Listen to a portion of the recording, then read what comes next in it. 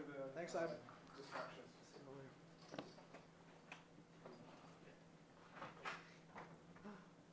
Okay, so what's So that is like the rightmost range. Move over a bit, like yonder, yonder, yonder. Okay, stop, stop. A little bit right, right more. This is about center, and move left more. My left, my left. More left. That is about the extent to where you can walk. all right? Sounds good. Thank you. All right, whenever you're ready.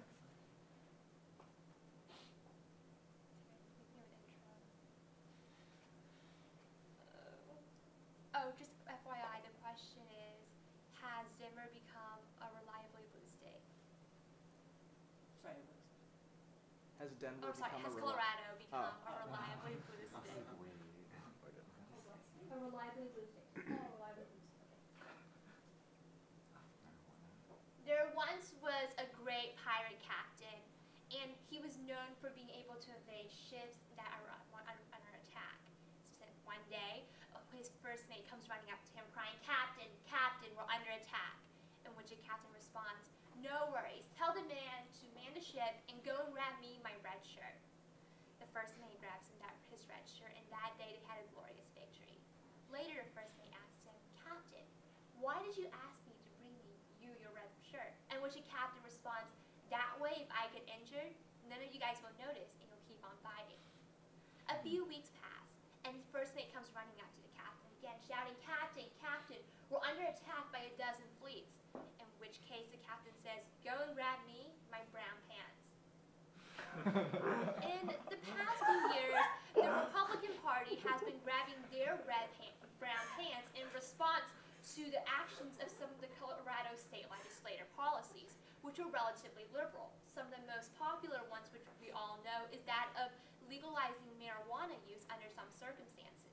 However, going beyond just marijuana use, we find that Colorado has taken relatively liberal policies. As a state which was traditionally recognized as a swing state or a purple state, it's now shifting more towards the blue. Therefore, as we're asked the question today, has Colorado become a reliably blue state? We see the answer is a most definite yes, and we'll look towards 3 key points. First off, we'll examine some of the policies that Colorado state legislatures have recently passed that are more towards the left. Then we'll go on to examine how the legislator, as well as the governor, and many other key positions are all held by Democratic politicians. Finally, we'll look into the future to see how Colorado will indeed continue this more liberal trend in the future. As we look towards the past few weeks, we find that Colorado has passed several very liberal legislation. We'll look towards that in the case of gun control, gay marriage, as well as immigration policies.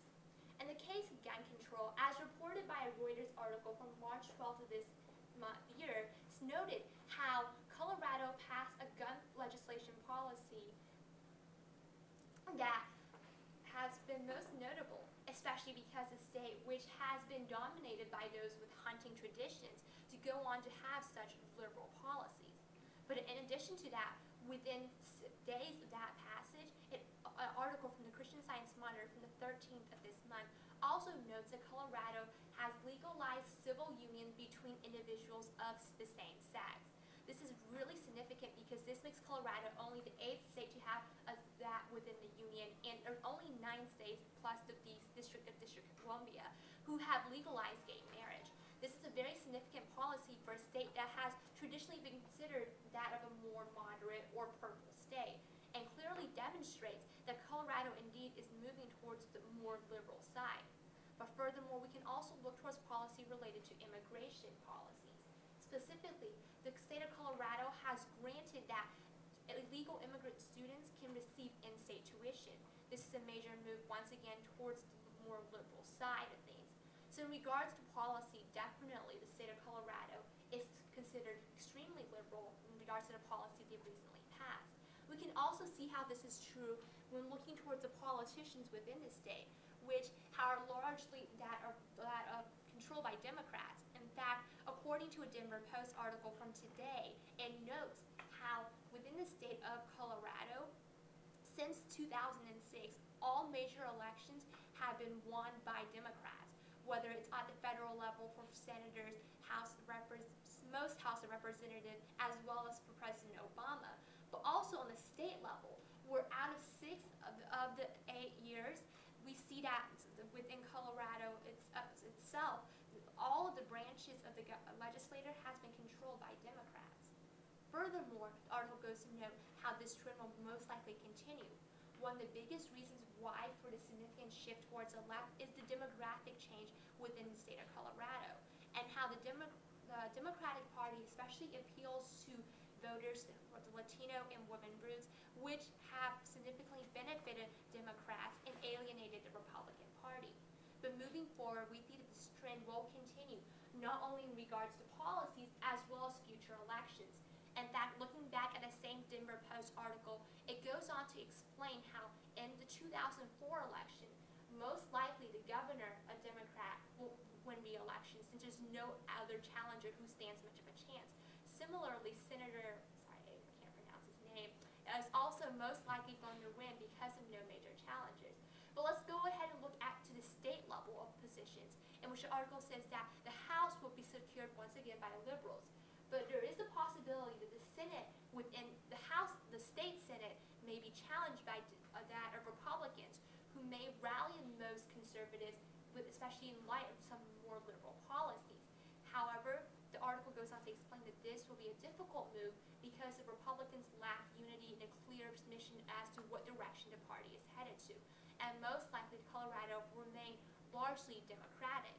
Furthermore, we can look towards the policies within Colorado, the state, and how these policies will continue on towards its more liberal trends. After making major successes in regards to gay marriage as well as gun rights, we see that Colorado are pursuing further more liberal policies. Amongst these policies include that of putting more restrictions on oil drilling, as well as putting more better standards for renewable energy usage. Other policies that have been listed on the agenda that the Democrats plan to work on include that in regards to education reform, which would result in a $1 billion increase in tax hikes, according to the Denver Post article mentioned earlier. Furthermore, the state also looks to expand its Medicaid policy within its state. All of these very liberal policies, which goes on to indicate how Colorado plans to continue its move to staying in its position of more liberal policies. So indeed, at the end of the day, when re-examining the question, we find that Colorado has now become a reliably blue state. Not only have they made significant policies that are leaning more towards the left, but in regards to the demographic of the state in general and looking towards the future, we find that they will continue to maintain a more liberal position. And ultimately, the Republicans, rather than simply panicking and relying on their pairs of brown pants, must come up with an alternative strategy or reframe their party. Otherwise, they'll need to stock up